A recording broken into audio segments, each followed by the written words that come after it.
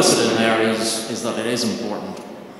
And it absolutely is to us, because if we just take a step back and say, well, if I don't have private label, then what do I have on my shelves? I have branded products, and we're a supporter of brand.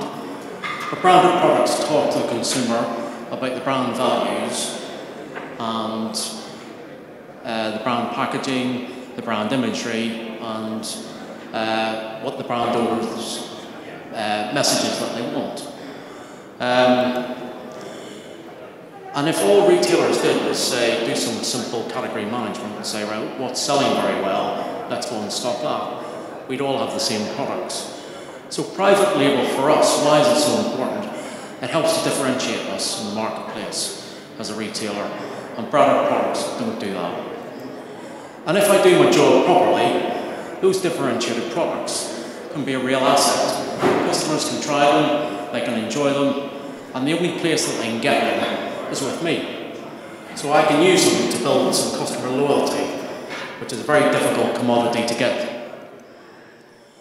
And if you look at the way private label is set up, private label, the business model is a cost-up process.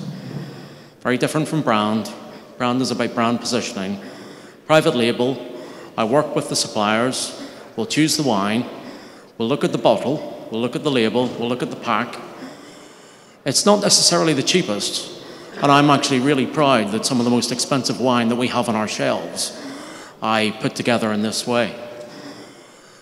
But it is a conscious choice, and it is cost up.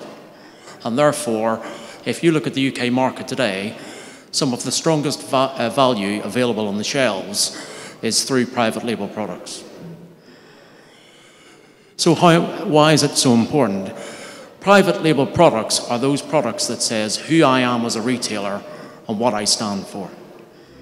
And you can't really overstate the importance of that.